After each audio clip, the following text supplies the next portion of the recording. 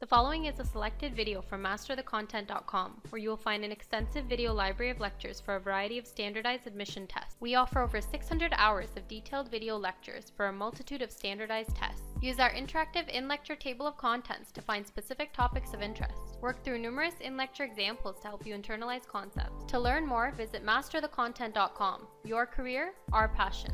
The structure of what a protein is like. Before we actually delve into the configuration of amino acids, we're going to pretty much contextualize the importance of amino acids as the most basic units of structure and function in proteins. So, amino acids are the most simple, they're the most basic units of structure in a protein molecule. Okay, so what actually happens is that several individual amino acid units, we refer to them as monomers, will actually come together, joined together by means of those peptide links, resulting in the formation of a much longer chain, a polyamide or a polypeptide, which then can undergo additional conformational structural changes. So the precise sequence, or that exact sequence of amino acids in that polypeptide chain, is what we refer to as the primary level of structure. That is the primary level of structure in a protein. It refers to the exact sequence of amino acids in the polypeptide chain. So why is this so important?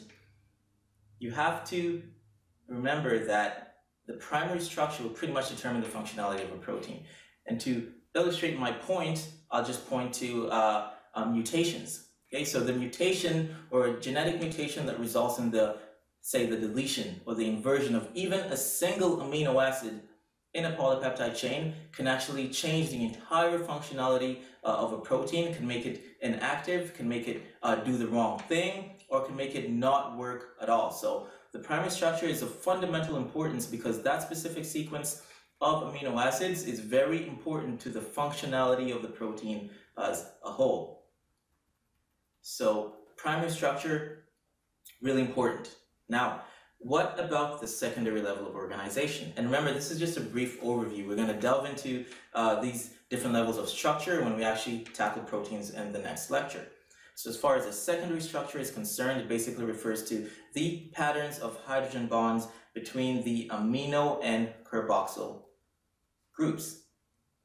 So I'll direct your attention to the diagram we have at the center of the screen right there. And in a polypeptide chain, what you are going to notice is that we will have these carbonyl groups right here in what we call the backbone, or the backbone of the amino acid chain, and we'll also have these amino groups right there, nitrogen bonded to hydrogen. So what can actually happen in this case is a hydrogen bond can form between this hydrogen atom right here and that oxygen. You can form a hydrogen bond between those two atoms, and that can actually happen at various different parts within that polypeptide chain. Remember, a hydrogen bond is basically a bond that is formed between a proton that is bonded to a highly electronegative element and another highly electronegative element.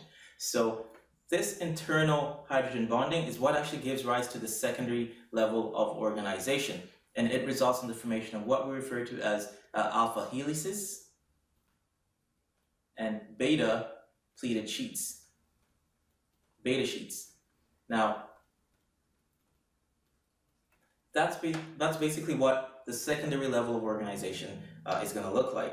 Hydrogen bonding in the backbone of that chain will lead to conformational changes, and specifically the generation of alpha helices and beta pleated sheets that will actually affect the conformation of the structure of that protein. Now, at the tertiary level of organization, what we have happening is that interactions of the amino acid side chains will actually produce unique or particular conformational changes in the structure of the protein as a whole. Now we're actually talking about these groups right here. Those side groups that can pretty much be largely different. So those side groups in the amino acid chain can actually interact, and by means of various forces of attraction, they can actually determine what we refer to as the tertiary level of structure in a protein. Wow, difficult word to pronounce. So, the tertiary level of organization actually determines the geometry of a protein. So at this stage, this level of organization is what's going to be responsible for the geometric shape of a protein. So basically, 3D or the 3D conformation or the shape of the protein will be determined by the TGD level of organization, the TGD level. Now, as far as the quaternary level of structure is concerned, that basically results when you have more than one protein actually coming together, aggregating and conforming together to form another complete functional protein. So what I want to mention in this case is that at any one of these levels of structural organization, you might have a completely functional protein, okay? Which is to say that not every single protein has to achieve the quaternary level of organization or structure for it to be a functional protein. You can have functional proteins at these different levels of organization.